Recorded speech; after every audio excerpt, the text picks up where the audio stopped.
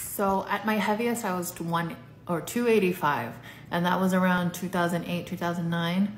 And then I dropped over 100 pounds by doing all the fad diets you can think of. I did everything. Jenny Craig Weight Watchers, plain old starving myself, you know, basic eating disorder starter pack. And I regained all that back because obviously I did not have a healthy relationship with food. I'm cutting a persimmon if you're curious. But yeah, and then I regained all that weight back. I had 2 kids on top of that, and then I just sort of lost myself health-wise. I have PCOS too, so that also makes it really hard for me to lose weight.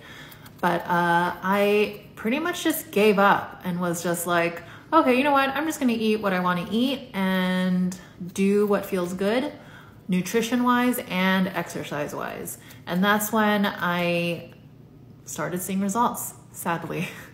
I didn't really count my calories. I started seeing results almost immediately, and then I started counting my macros. So I focused more on protein, fats, and carbs. I ate a higher protein diet, a higher fat diet, and I did still eat a lot of carbs. So I still eat around like 4 slices of bread a day plus fruit, and I feel good.